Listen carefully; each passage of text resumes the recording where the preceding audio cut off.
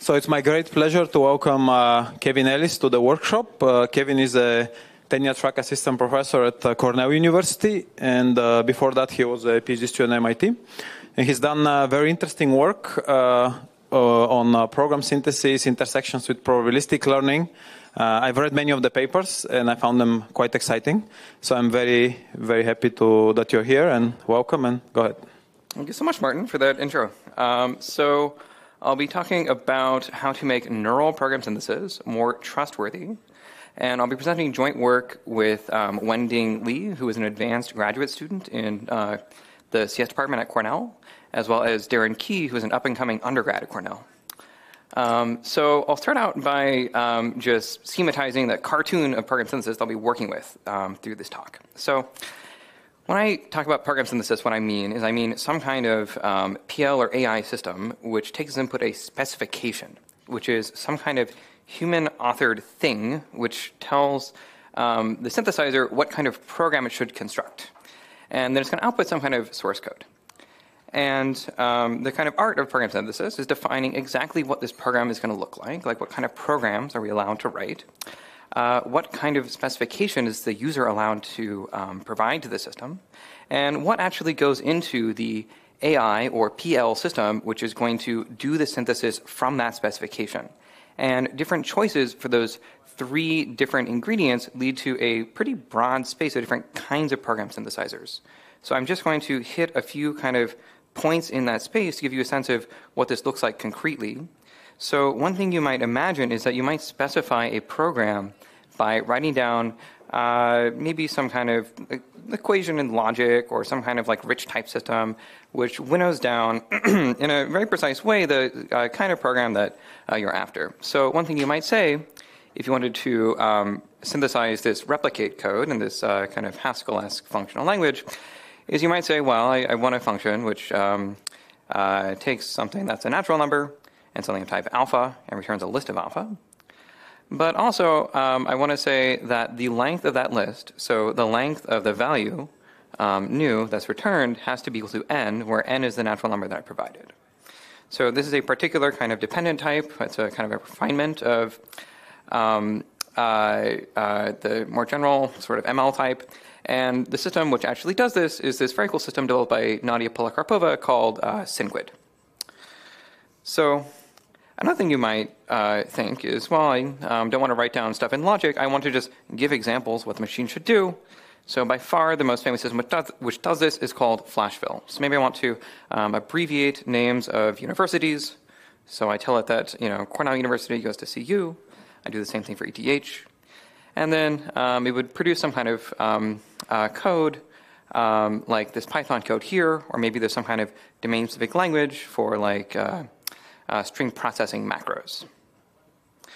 So there's another way that you might imagine specifying a program. So one way that you might imagine specifying a program is kind of the same way that you specify to your phone what text message you're going to send, which is that you just start writing a text message and just kind of trying to figure out what you're trying to write. So I think of this as specifying with a partially completed program. And this is what the neural program synthesizers do that I'll be talking about over the next 45 minutes. So, for instance, I might start writing some code that says, y equals slope times x plus, and if you can kind of figure out this is probably some sort of linear equation, then, maybe what you would infer comes next is something like the intercept of the linear equation. Or maybe you think it's like b, because b is a common variable name for the constant. Or maybe you would look through the variables that are in scope and you would predict one of them. But let's just assume that the right thing to synthesize is intercept.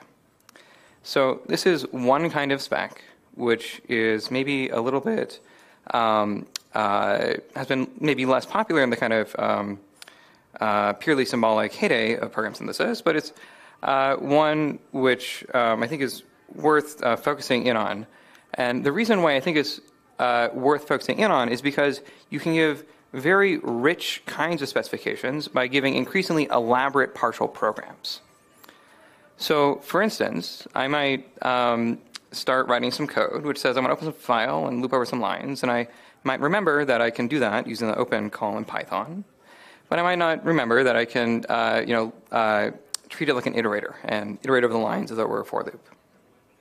So this is just a slightly more elaborate version of what was on the previous slide. So I've been calling this spec a partially written program, but in practice, the way that you often use these kinds of program synthesizers is you just give it some kind of comment that says what you want. So maybe you want to like flatten some lists. You don't remember how to do that in Python. You ask these autocomplete tools, which are effectively program synthesizers, to emit the code, and it produces this kind of nested list comprehension. So at this stage, I've been referring to this as a partially completed program. But the canonical way of using these synthesizers is to make that partially written program mostly just be a comment or mostly just be some kind of doc string.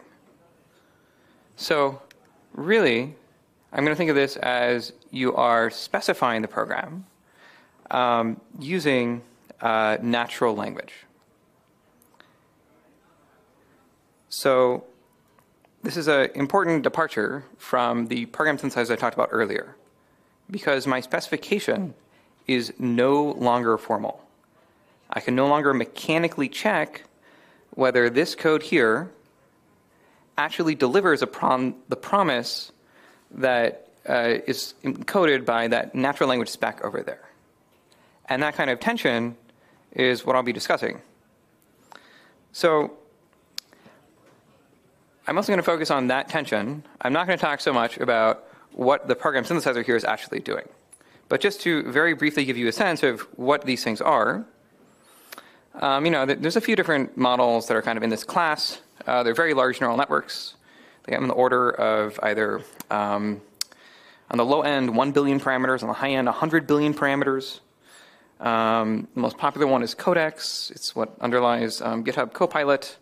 It's sort of a large neural net trained to do this auto-completion task on all of GitHub, plus all of Wikipedia, plus a bunch of other stuff.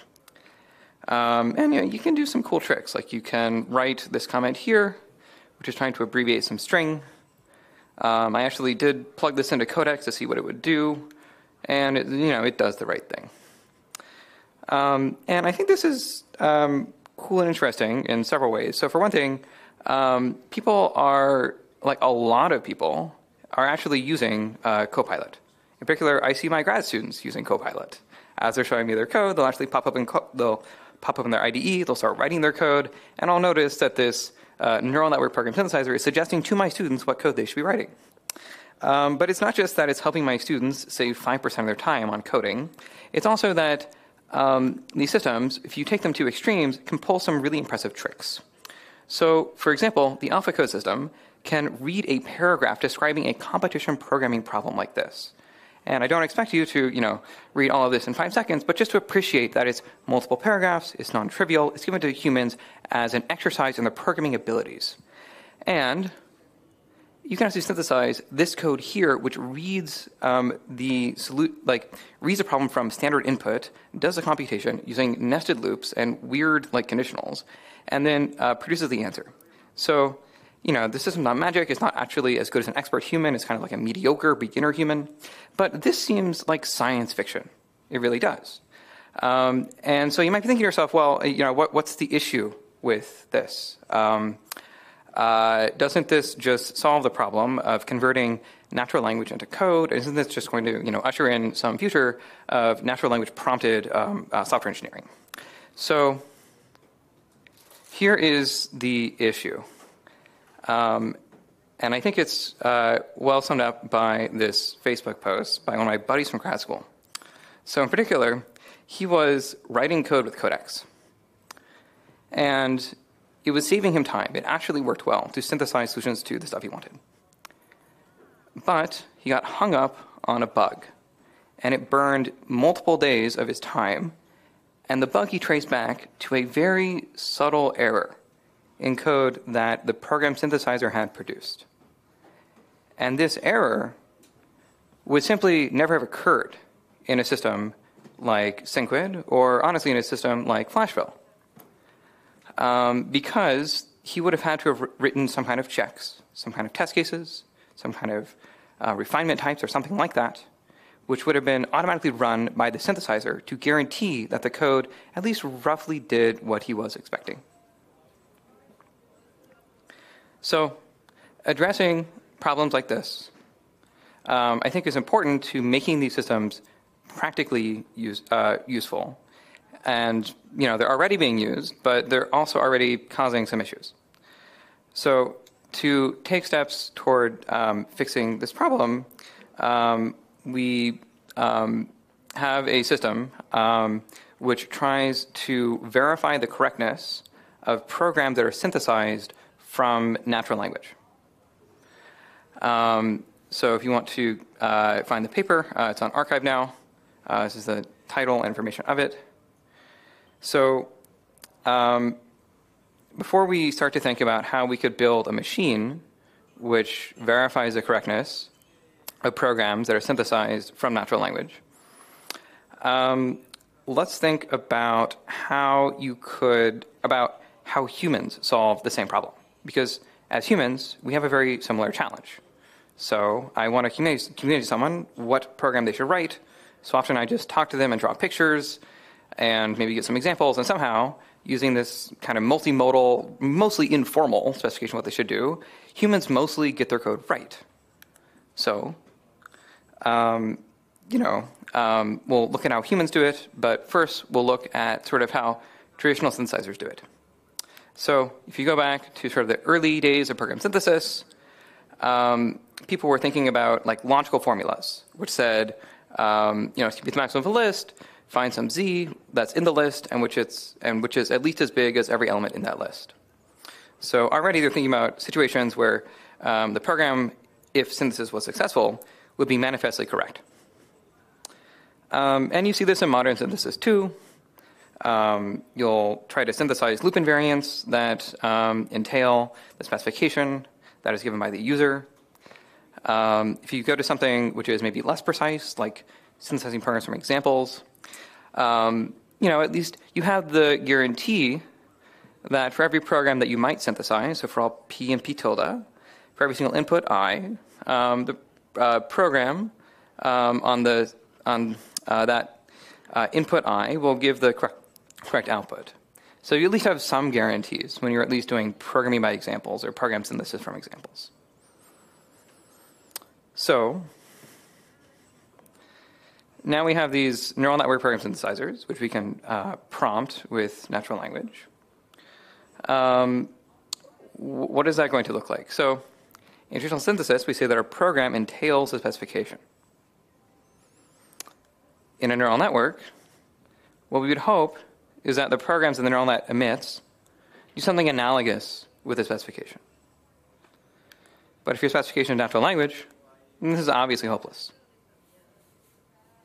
Instead, what these systems do is, instead of kind of enforcing this constraint that the program entails a spec, they define a distribution over possible programs that are conditioned on natural language. So this is actually what we're going to be able to work with. And somehow we need to get maybe not some kind of formal guarantee that the program's correct, but some kind of extra trust that it's correct. So here's kind of the conundrum then that we're confronting, which is that trust is kind of like verification, or at least some kind of mechanical checking. We want to make sure our program entails some specification, but your specification is informal. It's like natural language. And the reason why it has to be natural language is because we just don't have a big corpus of formal specifications on which we could train these neural nets. Also, it can be hard to elicit rich formal specifications from kind of everyday coders. And so in practice, what we do is we train these massive neural nets on messy kind of in the wild code you'd see on GitHub. So in the wild code is lots of natural language comments that describe what kind of code comes next. So these neural nets have a kind of finely tuned sense of the association between natural language and the code which realizes the spec of that natural language. But they haven't been trained on a whole bunch of dependent types.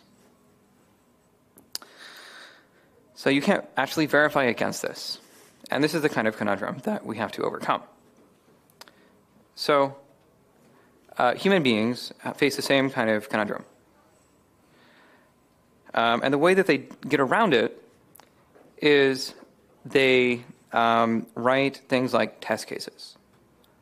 So they say on certain inputs, my program should produce outputs which are, in this case, sort of almost equal to something else. They also sometimes write code which gives more interesting kinds of specifications, where instead of saying, on this input, you should make this output, they say, for any inputs, the input and output should have some kind of relation between them. So what's really going on here is there's some kind of human programmer, and they use their brain to produce not just a program, but also a formal spec. So, by specification, I really mean more broadly any kind of sound and mechanically checkable property of programs we expect to hold of the correct program. So here we have some kind of, sort of informal human process that generates both these formal artifacts, and there's some kind of mechanical checking process which goes on in between them. But both of these stages, both the generation of the program and also the spec, could be unreliable because they're produced by a human. So there's some other human who does code review. So this is the kind of ways in which humans escape the trust conundrum. And if we think about how a kind of future AI coding assistant could fit into this picture, they could actually participate in either of these two stages, either the coding or the reviewing stage. But I'll be talking about how we could think about inserting a system into more of the coding stage. So in particular, that means that we're going to be starting with some informal intention, so like some natural language. Then we're going to somehow formalize that intention into both a program and a spec using one of these large neural networks. Then we're going to enforce that the program actually entails a specification. And we're going to assume that there's some human in the loop. So some code reviewer is going to check both the program and the specification. And that means we're going to have to do a good job of constructing a specification that a human can understand, and which a human will find valuable for verifying the correctness of the program. So the spec plays this interesting role of both being good for the machine and also good for the human checker. And we're going to focus on both those things. So there's one last thing that I'm going to add, which was not part of the previous slide, which is that we want to know our own limitations. So in particular, in kind of classic program synthesis, the synthesizer might actually just say, I can't figure out any solution. Or it'll go into combinatorial la-la land and run for days, and you just figure that the combinatorial search problem is too hard. But with these neural networks, if you give them any problem, they'll give you an answer, no matter what. They can always produce code. We would like neural networks which actually can say, no, I don't know how to solve this problem. So that's the last thing here, is we want to just, if we think we can't solve a problem, then just don't try it in the first place. And if we do this, then what I hope is that we can avoid situations like this. Yes? Point 4 on your slide. So you said that the human checks both program and specification. You mean that they check that the program and the specification sort of match, or do you mean that the program and specification matches the informal intention from point 1? The latter. So anything mechanical is done by the machine. Yeah. So we have a system which tries to meet these 5 goals, and we call it speculizer because it synthesizes both it does program synthesis, but also synthesizes specifications. So we don't take specifications as given. We assume that they're inferring them as part of the synthesis problem. So what it does is it takes some kind of natural language utterance. So write a Python function that removes all the odd numbers from a list. And what speculizer does is it produces from that informal language some formal programs. I mean, of course, all programs are formal. I'm just saying formal to kind of contrast it with these. But it also produces formal specs. So we consider 2 flavors of formal specs. One is your kind of usual input-outputs. And the other is some kind of logical relation, or what's sometimes called a functional specification, which just says that there's some predicate that holds between the input and the output of the list. So for instance, if we're sorting, then the length of the list should be preserved. And that's a predicate that we can write down, and it's kind of a general relation between inputs and outputs. Once Speculizer has constructed candidate specs as well as candidate programs, it verifies them. So we construct this matrix of specs and programs. We just check each program against each spec. And we get this kind of grid of kind of which programs entail which specs. So from this grid, we need to somehow achieve the following goals. One is we need to be safe. We need to not produce buggy code. So if we think that we don't have any answers which are bug-free, we should just say, sorry, I can't solve this problem. Also, we need to build trust. So we need to present to the user a certificate of correctness, saying, here, I think the program is right, and here's why. So it has to pick a good spec which communicates why the program is correct. We also want the system to overall just be more accurate. Like if it's generating more programs, it should do a better job of solving problems. So we also just want to be able to solve more programming problems. So I'm going to step through how each stage of this pipeline operates. So the way that we generate programs, yes? I had a quick random question. So is it possible to do like natural language processing, then you generate the code, and then you, in reverse, you query the model to give a description of the program in natural language? And compare the two, and then you do iterative like this until the natural language description of the code you generate closely matches the original? Possibly. I mean, I think it would. So first, I think that'd be a cool thing to explore. We have not tried anything like that. I think that could work very well and could give a high degree of assurance. It also hinges upon there being a good alignment between the description of the problem given in English and the actual source code which does it. So if that alignment exists, then something which is more like semantic parsing, like mapping directly from the English to the code, it can be very successful. So here's how you actually generate programs with these kinds of neural nets. So we're using a system called Codex from OpenAI. It's maybe probably the flagship instance of these models. We have some natural language prompt, like write a function to subtract to list element-wise. We also have a name for the function. We have variable names for all the arguments, and we have a type signature. So we assume all of this is given to us. And when you ask Codex to write some code that does this, it'll produce something like this. So again, we're just asking it to do kind of auto-completion or complete a partially written program. The stuff in black is what was given to the neural net. The stuff in blue is what the neural net produced. So in order to get formal specifications, we have to give it some kind of other text to autocomplete in order to get it to write test cases. So we have some text telling us, what problem it should be solving. So how can we turn that into something it could autocomplete to cause it to generate test cases, assuming that we don't know what the program is? So we tried some different ways of prompting this neural net to give us different kinds of specifications. And what we found worked was to just tell it pass to do implement, and then ask it to do an assertion that checks whether it works. And then we'll autocomplete something like this. So here it just kind of made up a test case, which it thinks is probably an example of what sublist should be doing. So these are not the only specs that we care about. We also care about richer kinds of specifications. So maybe, we want to learn an assertion which says that the length of the output list should be something like the same as the length of the input list, is a possible specification.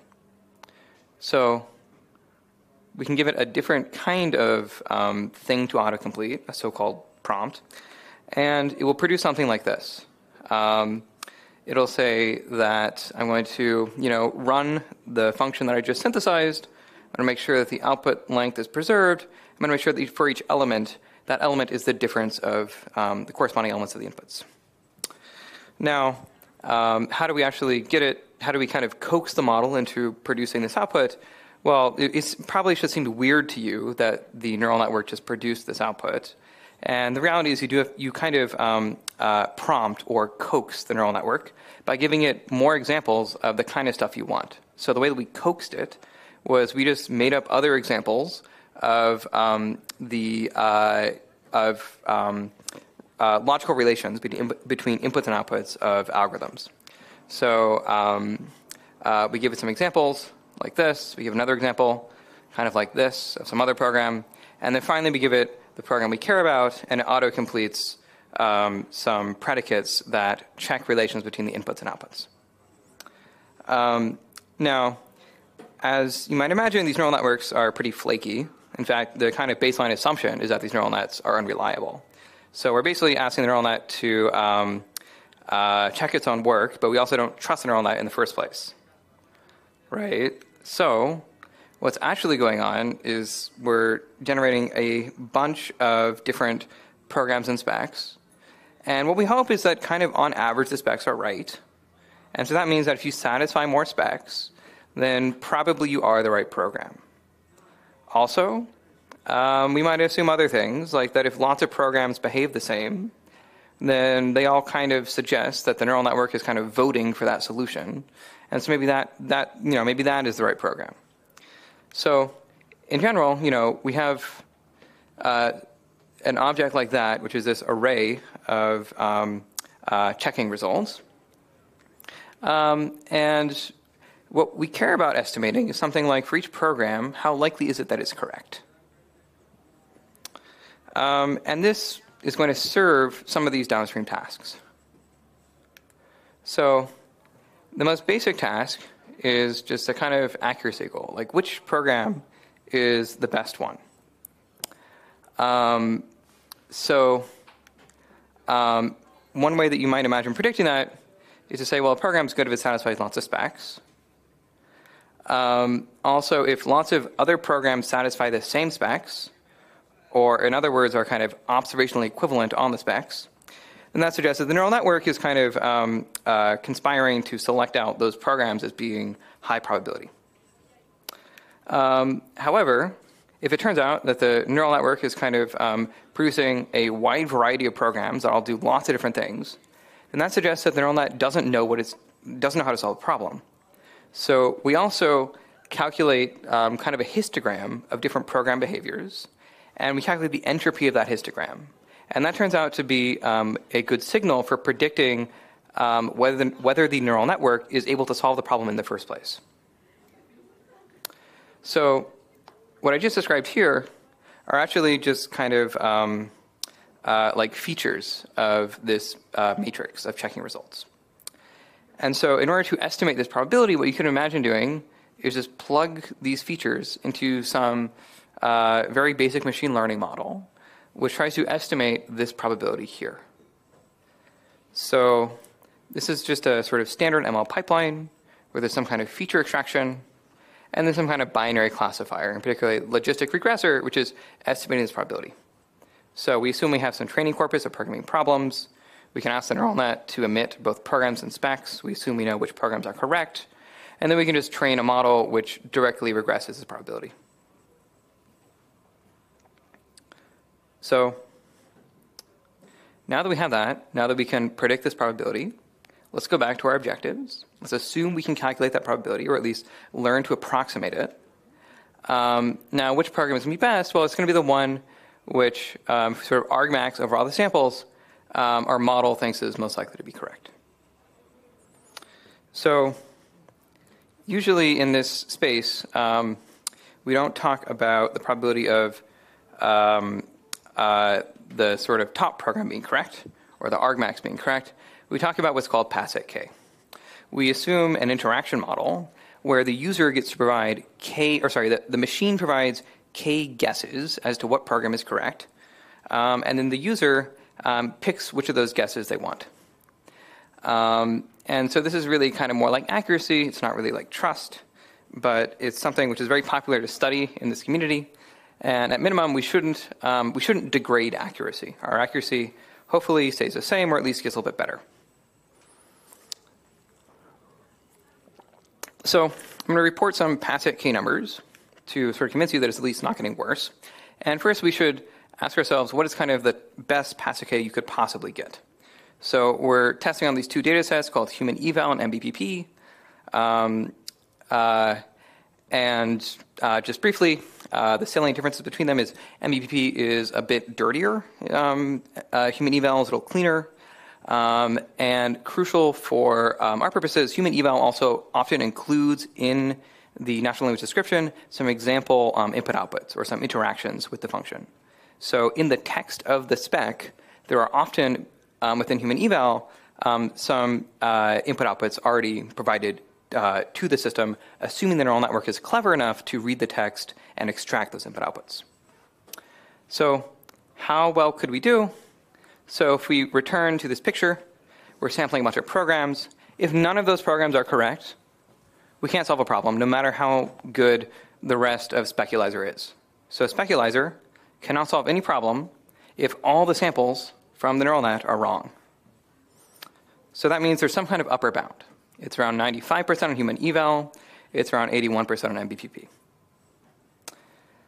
We consider either the kind of one-shot interaction regime, where you get one guess as to what program's right, and kind of larger k=10 budget of guesses. And our system kind of like gets these numbers, which basically means it's if you look at a lot of guesses, then you're quite close to the oracle. If you're only looking at one guess, then there's an important gap between the oracle and our system. You can consider ablating parts of our system. So you might think, well, we're generating both test cases and also these logical relations, which of those is more important. And it turns out that, as you'll see in a moment, they're actually both important, but the inputs and outputs are more important than the logical relations. I think that the reason why that is true is not because logical relations aren't a good form of spec. I think they're actually a great form of specs, but just that on GitHub, there's a lot of example test case harnesses, a lot of examples of people writing a comment about what a function should do, and then writing some assertions that relate inputs and outputs of that function. So I think the neural network has just seen that happen a bunch of times, and so it's a little bit better at using the inputs and outputs compared to the logical relations. Now, the question of how do you rank a bunch of samples from these neural language models in order to pick the best program is something which lots of people have looked at. One heuristic that's been used in a number of recent systems is to kind of cluster samples by their execution behavior. That actually does a lot worse than looking at the specifications. As we were developing this system, there was another system called Code T, which also generates test cases, although not logical relations, and there are other kind of differences between them. So if you look at kind of a replication of Code T as well as the raw numbers, you can kind of see that they're like in the ballpark. On human eval, there does seem to be like a sort of a clear advantage for Speculizer. On MBPP, there doesn't seem to be much of an advantage in terms of the kind of raw accuracy. And then you can compare with this other recent system, which has an auxiliary neural network, which which learns to rank programs. And you can compare with kind of a random baseline, which randomly shuffles the samples. There's kind of a weird thing about these graphs, which is that sometimes one system does worse than random. Sometimes one system beats the oracle. This is because there are hyperparameters in how you sample the neural network, and the higher order difference between our system, Code T raw numbers, and Inala raw numbers are to some extent governed by those sampling hyperparameters. So that's the reason why there's some funny things on that graph. But the funniness vanishes when you sort of replicate it within our experimental setup. So the punchline of this is that it's sort of greater than or equal to these recent works in terms of raw accuracy, but the difference is not like enormous. And what we actually care about is more like trust or safety. So how could we make some moves toward those goals? So remember that these are our three objectives. Now, how can we figure out how to make the system kind of back off when it can't solve a problem? So if instead of proposing buggy code when it can't solve a problem, it should just say, I don't think I can solve this problem. So just like how down here we said, I'm going to pick the program which I think is most likely to be correct. Up here, what we can say is there's some threshold for probability of correctness. And once we exceed that threshold, we'll say, okay, I think I can solve that problem. And if we're under that threshold, then we'll back off and say we can't solve it. Now, whether this is successful is going to hinge on whether our binary classifier is well calibrated in a probabilistic sense.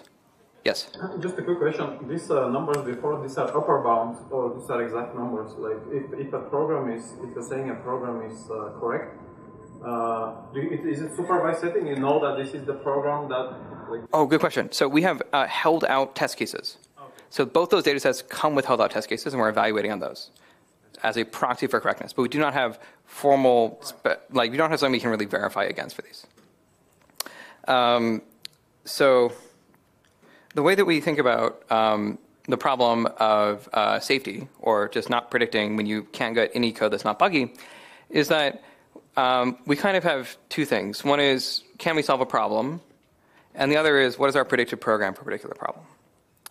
And there's really a trade-off between these.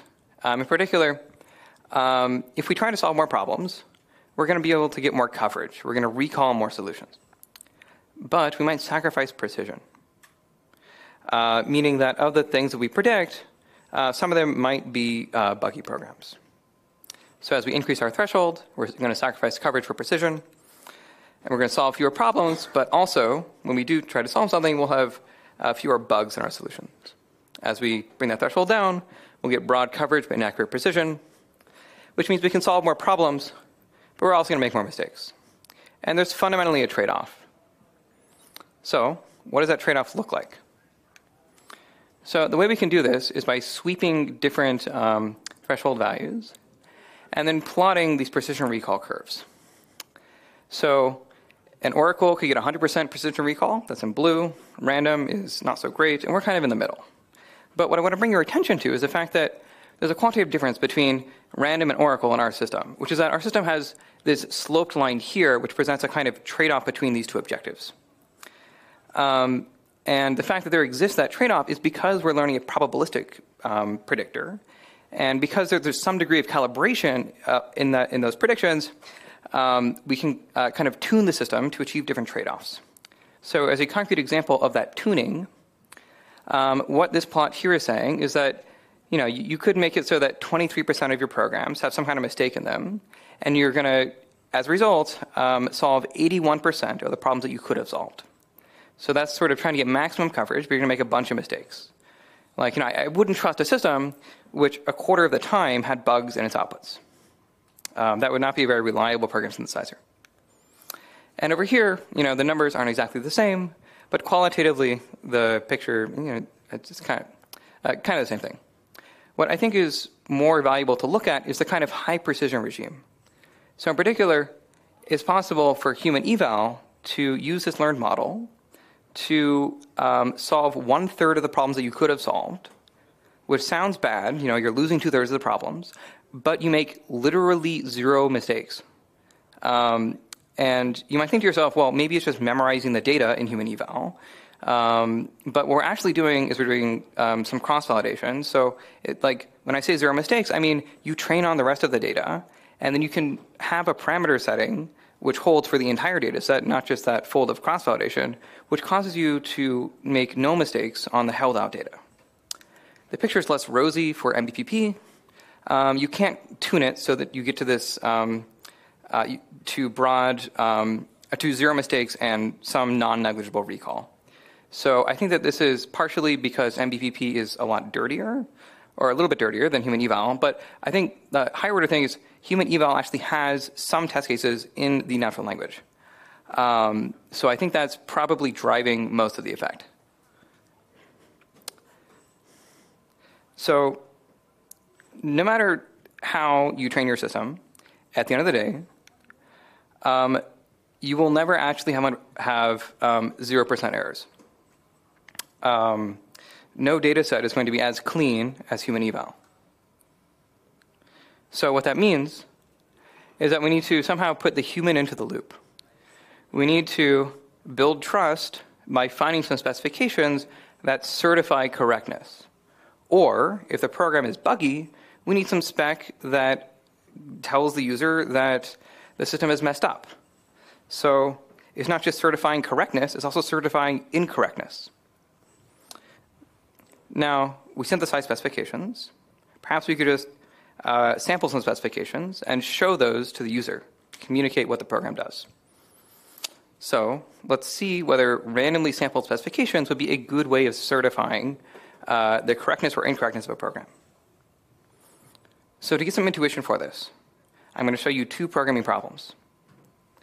One of those programming problems is going to be one where the neural network makes a mistake. For the other programming problem, the neural network gets it right. So here's the first problem. This is from human eval. So you have some list of numbers which correspond to the coefficients of a polynomial.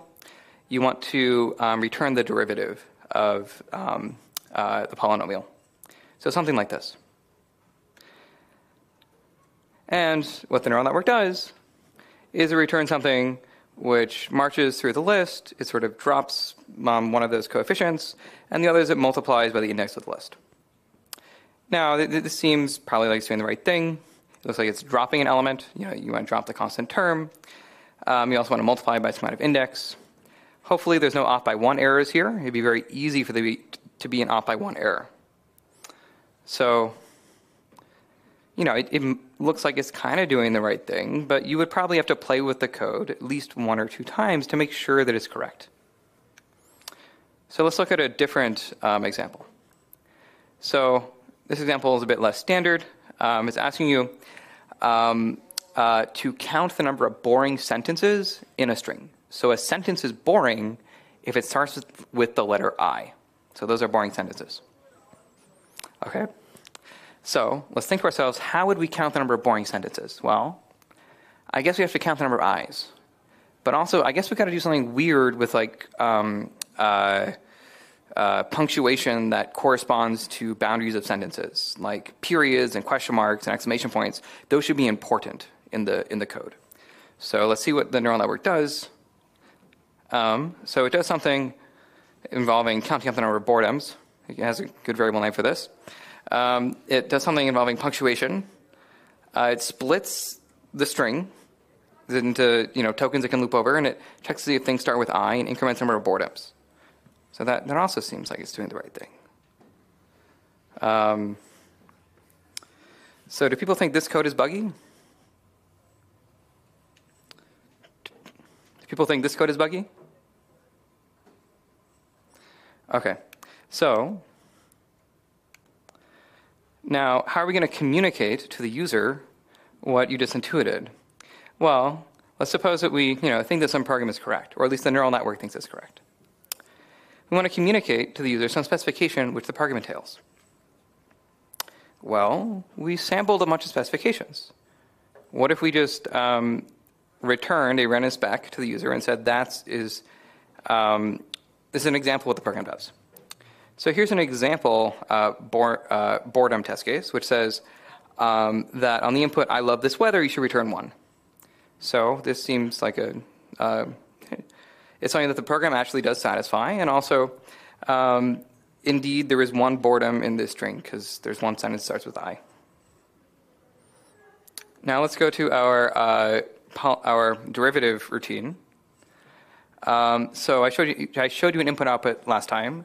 Now I'm going to show you a logical relation. So this is going to be some function which has some assertions in it that relate inputs and outputs. And it's going to be true of this program, and it's going to be used to certify the correctness of this code. And here is what it is. It says to do pass. So the random one was not so great. So how can we do better? So in some way, we want to kind of maximize our communicative efficiency. So we want to say that we want to pick a spec which is true of the program, and there's some probabilistic model which says, given some spec, some programs are more or less likely. So how should we define this probabilistic model so it actually corresponds to some notion of informativeness or mutual information or communication? Well, there's a nice literature on things actually from linguistics. It's called the Rational Speech Acts, and it's recently applied to program synthesis to try and find the best examples for a program. And it kind of has this general flavor of you define a joint distribution of our programs and specifications, And it turns out that if you make this distribution uniform, except you say that the program has to entail the spec, then what this turns into is saying that we want the specification which is true for the fewest number of other programs. So find me a spec which is true of the program, which is minimizing the number of other programs that also entail that spec. So it's the most distinguishing or most selective program. So let's see what that does. So here was a random logical relation, and here is a kind of distinguishing or selective logical relation. It says that the length of the list shrinks by 1. It says that each element of the output is the same as the subsequent element in the input multiplied by 1 plus the list index. And it gives you an example input in which to check that these predicates hold. And if we go back here to our buggy code, well, here it says that in this sentence, which says, I have no idea what I'm doing, that should return 2. And remember the definition of a boredom. The letter I has to begin a sentence. And so that should actually have 1 boredom. Actually, the variety of sentences that the language model invents to exercise this algorithm is really hilarious. It begins talking about its dog at some point, and it actually is just babbling nonsense English. So, in conclusion, Speculizer is a synthesizer that creates specifications, and it achieves some kind of precision or safety by backing off when it can't solve a problem. In addition, it tries to foster trust by constructing certificates not just of whether the program is correct, but also whether it's incorrect. So now, in the next 2 minutes, I'm going to talk a little bit about why I think trust is important in the context of neural models for source code, and what kinds of things in the far future I think this could unlock. So as an example, if you have a GitHub repository, you probably sometimes get emails like this, which says that you have some kind of security vulnerability in your code base, and it's high severity, and someone could exploit your research code. Now, this is really a kind of program synthesizer because it's telling you how to modify your dependency file. It's actually changing your software, and it's done in an automated way. And it's released to many millions of people, and it actually works well, and it's reliable, and you can trust it. It also is not really that useful. I mean, it is useful, but you have to really use some imagination to call this a program synthesizer. In contrast, what humans can do when they're writing code is they can have a bunch of open issues on GitHub that they describe in natural language, and then they can issue some kind of pull request. Like maybe here, the issue was we're missing a toString method, so now we just put it in a toString method. So this is a simple PR that addresses this issue. So in principle, you could imagine some kind of science fiction synthesizer which looked at your GitHub issues and said, can I solve this one or can I not solve it? So it has to be safe. It can't propose buggy code. And then it proposes some kind of simple implementation. Not crazy wild amounts of code, just very simple things like you forgot a toString method and I synthesized what it should look like. But this is not going to be valuable if you begin spamming millions of people in their inbox with suggestions for buggy pull requests. So you need to be precise. You can't suggest buggy code. And also, you need some way of fostering trust with the person who you are suggesting this fix to. So again, this is science fiction. I don't think this is around the corner. I'm not saying that, this is going to be something that we're doing in the next year. But if we ever want to get something which is even epsilon toward this, I think we do need a substantial amount of more trust inside of neural program synthesis. So there's many challenges ahead. In particular, these neural models are not that good. I don't think that they're in any way going to replace human coders. Even the oracle on these basic programming problems was only at 80 or 90%. We still right now have to execute programs. We have to verify them. That can be hard. But there's also opportunities. There's lots of languages for specifications which have different trade-offs. So you can imagine using richer logics for these kind of verification representations. So that's it, and thank you for your attention.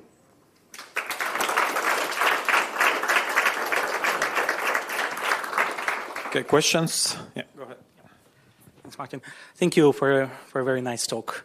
May I ask you something very, very basic here? So if I understood correctly, the workflow here is to prompt the codecs for emitting the program, and then emitting specification in the form of a number of test cases, and do a number of clever things for post-processing the results to see how trustworthy is the specification and how good is the program.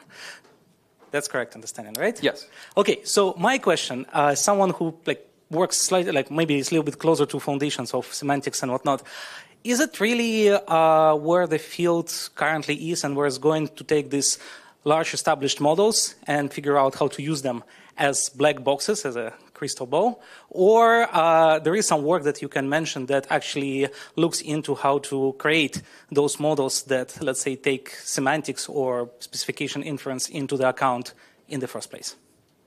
Yes. So people do work on both scaling these models to larger and larger data sets and to larger and larger model sizes. So, Google and OpenAI are quite active in doing that.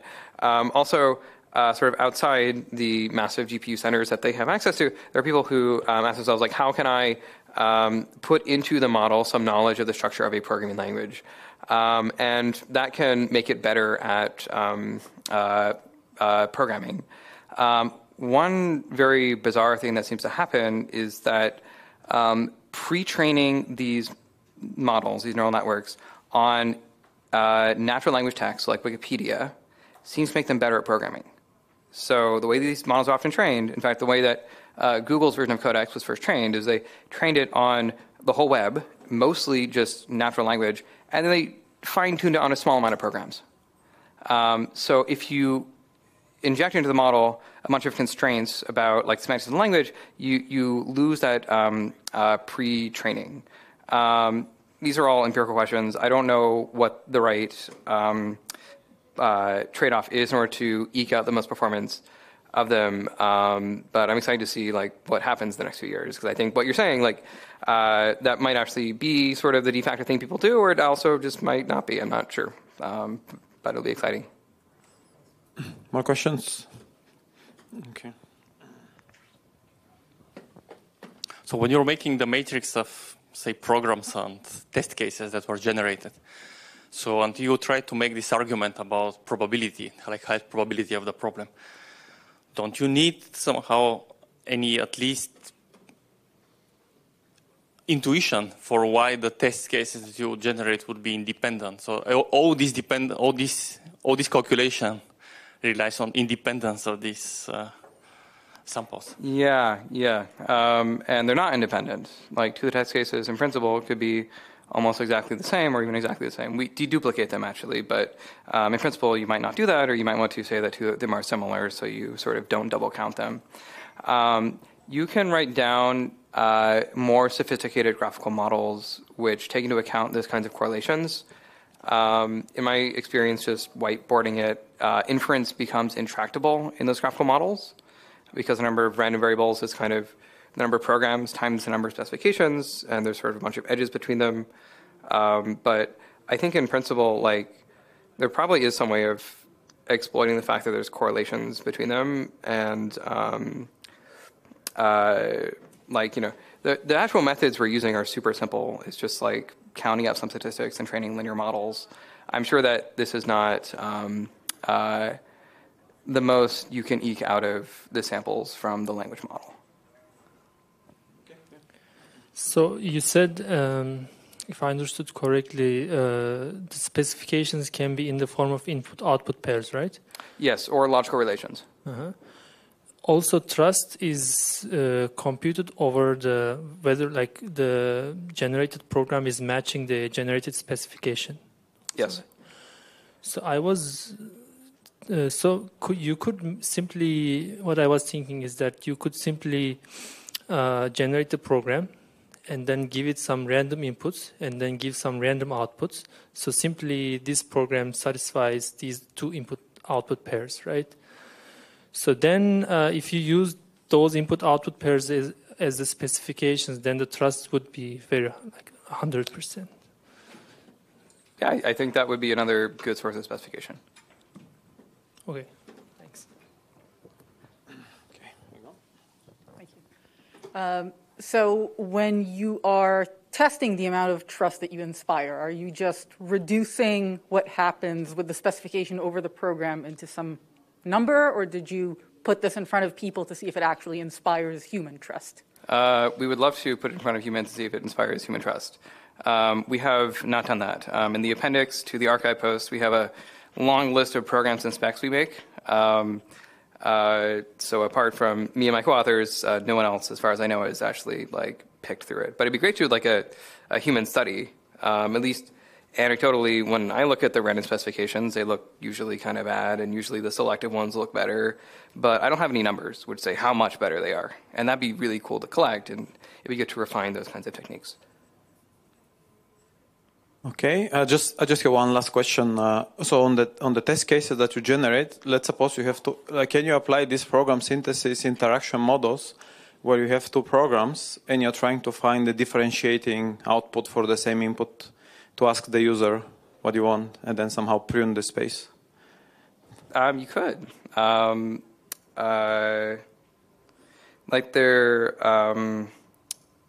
There is a lot of interest in not just ranking language model outputs, but sort of combining them with synthesis interaction models. We haven't done that in any deep way, but I think ideas like that would be cool to explore. Okay, so yeah, thank you very much for the great talk, and